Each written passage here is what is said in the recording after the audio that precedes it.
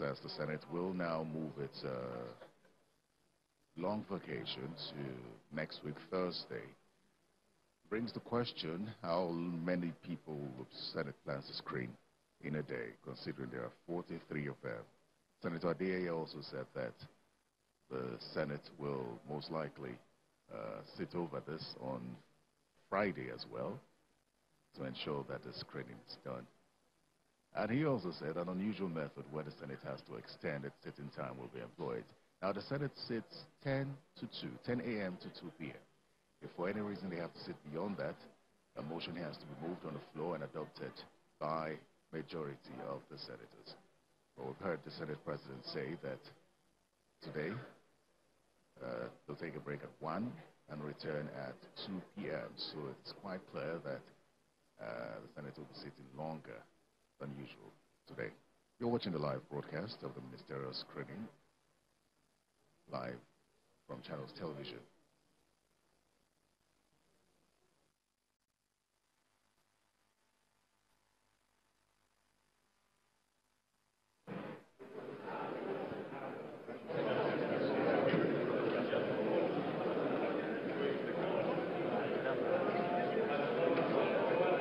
Well, walking into the chamber now is former senator and former governor of Akpabio State, Senator Godswill Akpabio. And I make bold to say that a similar thing will happen as it did with Senator George Akpabio. He walks in with a senior special assistant to the President on National Assembly matters, Senator Ita Enang. Senator Akpabio has been outside the lobby for a while now, interacting with some of the lawmakers, some of the senators. And as you can see, there's some good spirit being shared there.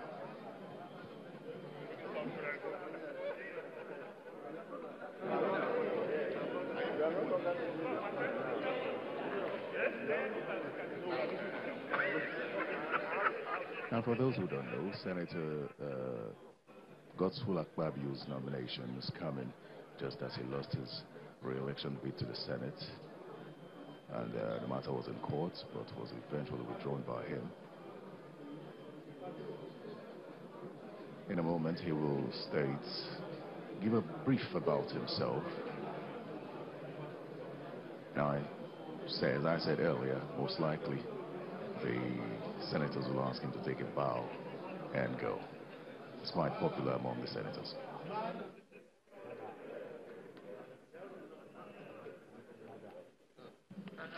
Distinguished colleagues, we have distinguished Senator Godswill Akpabio, a former minority leader in the Senate. The nominee, let me welcome you on behalf of our colleagues here. And we have your CV. Nevertheless, you are at liberty to elaborate on those aspects of your CV that you think you need to emphasize, or those important things that you feel you have omitted from the CV, so you can address the Senate.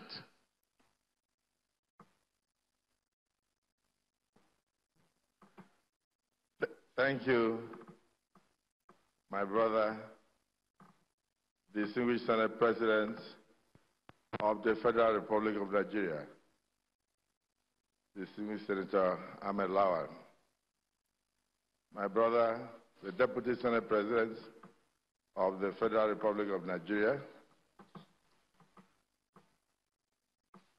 Omo Agege, very distinguished leaders of the Senate, of the 9 Senates, my colleagues in the 8th Senate, and of course, my leaders in totality. In the 9th Senate, I greet all of you. It's a rare privilege for me to be here.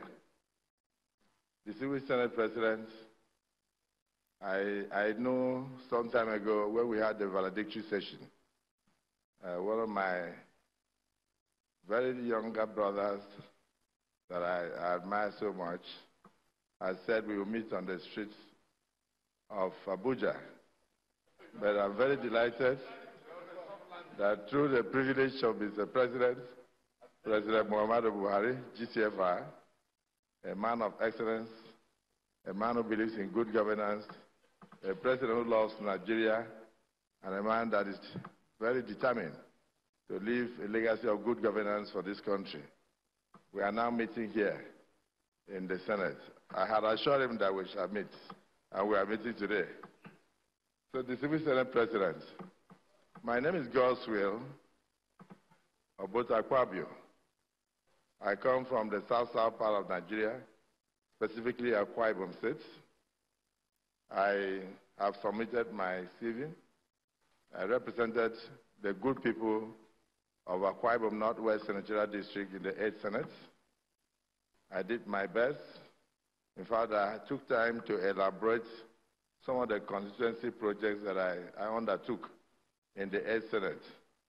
The reason is very simple, so that if Nigerians should see that CV and see the quantum of what we are doing here, they will be very, very happy, and they will continue to support distinguished senators to take such projects to the grassroots. It is my firm belief that the only way we can touch the lives of the less privileged in the society is through these hallowed chambers. So I took time to elaborate those things. If you go inside, you will see some of the health centers, some of the hospitals, the roads that we're able to do.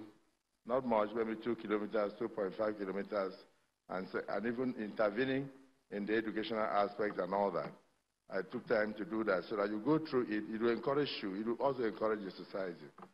So I want to thank all of you for giving me audience. Nothing really to say than what you already know.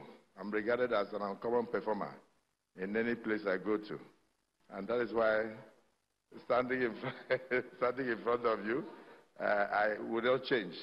I want to assure Mr. President and the Senate that I will not change. I will continue to offer uncommon services to Nigeria through the current platform.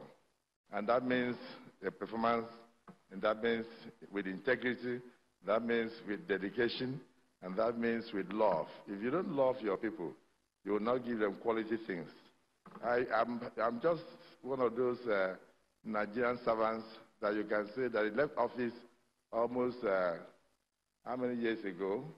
But some of the roads he did in his state when he was governor, there is not a pothole 11 years after, not one pothole. And that is very rare in the Niger Delta.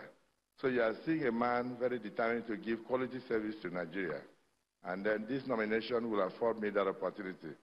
I want to say that I rest my case on the CV before you. Here is Godswill Akpabio, uncommon performer, uncommon governor, uncommon senator. You are welcome. You are welcome. I thank you. You are welcome.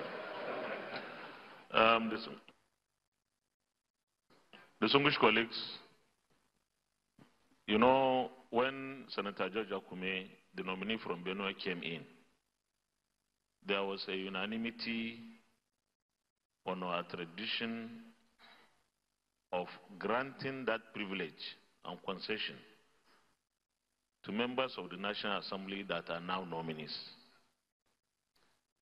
Despite that, I want to take the privilege of sitting here to invite the current minority leader, Senator Abaribe, to say something, and of course, the majority leader to wrap it up, and then the nominee can take a bow and go.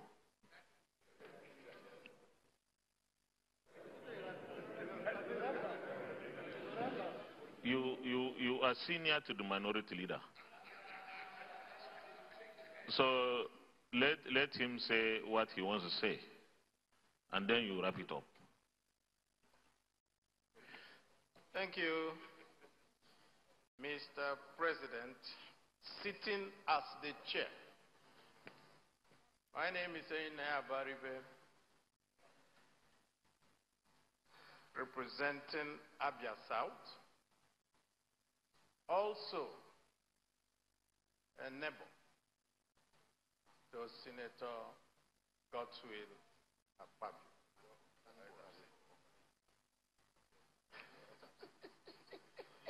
Let me say, Mr. President, that I fully subscribe to your stipulation of our tradition. But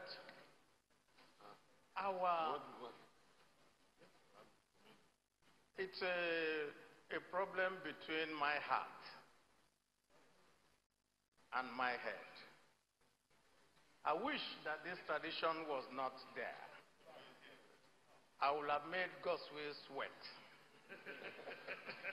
But the tradition is here and we have nothing else we can do. But let me also inform Mr. President that I had spoken to the Akpabio caucus as minority leader. And they had also told me that they are in full support of the nomination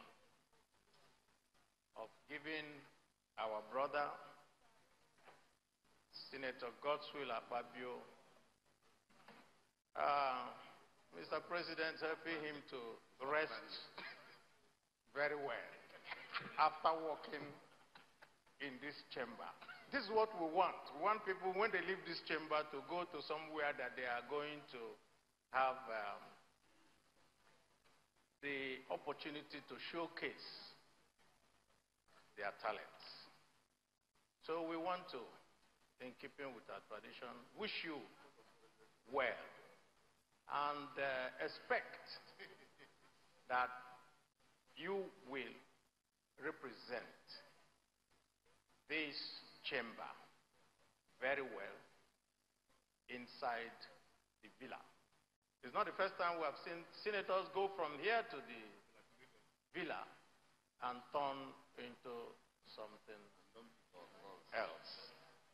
But we know that as an uncommon person, you will also work uncommonly to make sure that the relationship between the villa and the White House is very, very uncommon. So I thank you and I wish you well. The Senate Leader. Thank you, Mr. President, sitting as the chair. I would like to share in total the sentiments that have been expressed by the minority leader. Of course, all of us who are in the 8th Senate knew the kind of contributions and the tenacity, that Akpabio brought to the chamber in the past 4 years. I only wanted to interject in a lighter mood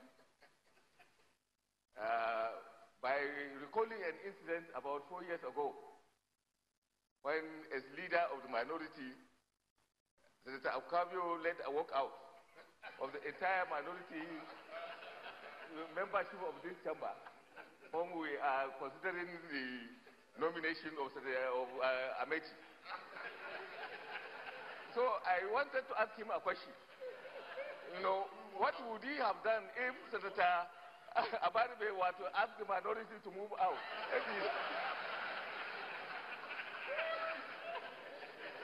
So, Mr. President, I share that sentiment, well-taken sentiment, and I don't want Senator Akpabio to answer that question. I don't want to answer that question, but just to recall hilariously what happened at that time. I think the President had made a very good choice, and I know the uncommon touch that Senator Akpabio brought to this Senate is going to be extended to the executive arm of government. I thank you, Mr. Chairman. before they come to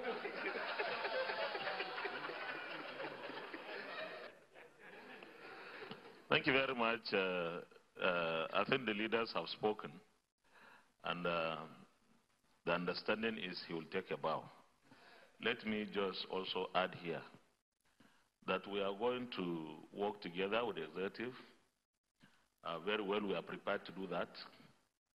Our committees are going to carry out oversights. We will insist on oversights because we believe that that's the only way to keep everybody on his toes.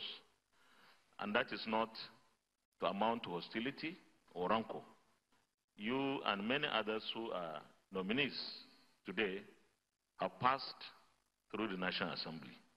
We want you to explain that kind of activity to those ministers who wouldn't have passed through this place. That when they're invited by committees of the National Assembly, they must appear. We don't want a situation where we are trying to do good, to work together, and then some ministers will start to undermine and jeopardize the process. I'm sure with people like you, Senator George Okume, and many others, about 6 or 7 of you, 7, the relationship will be better, and we are going to work in such a manner that Nigeria will benefit from a cordial relationship. Thank you very much. Is it the view of the Senate that he takes a bow? Yes. What order? Mr. President, I'm coming on, let me just say under personal explanation. Mr. President, it will be uncommon as that members of the Akpabio State Caucus in this chamber have not been given the privilege to say something before this uncommon nominee. So I want to plead, Mr. President. So, Mr. President, I want to plead that...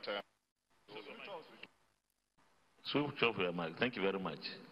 I will still allow you to come under 43 that you say you are coming. But when the minority leader spoke, he said he was speaking also on behalf of the Akpabio caucus.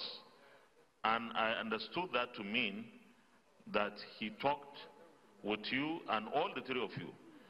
Senator Christopher Stephen Akpabio also approached me that he wanted to speak. But I thought since the minority leader spoke on your behalf, he has covered whatever you want to say. So I'm not going to rule you out of order, but I'll advise that you don't have to speak, because if everybody insists to speak, unless you feel strongly about it, Senator Albert Basi Akpan, you can see the mood of the Senate at the moment is not in favor of what you want to do. And let's assume that we have spoken your mind too. I'm sure you cannot say anything more than what the minority leader said on your behalf. Thank you very much. So is it the opinion of the Senate that the nominee takes a bow? You can take a bow.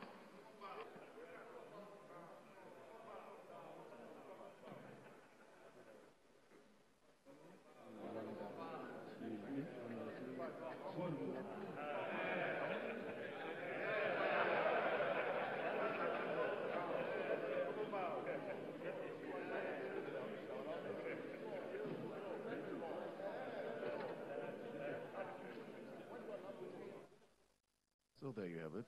Senator Godswill Akpabio is the second person that's asked to take a bow without any questions thrown at him. The Senate President, however, President of the Senate, I beg your pardon, however, advised him to speak with his colleagues when and if they are confirmed, informing them of how important it is for the Senate to carry out its oversight function without any rancor. That's because Senator Akpabio has been in the Senate and understands how important it is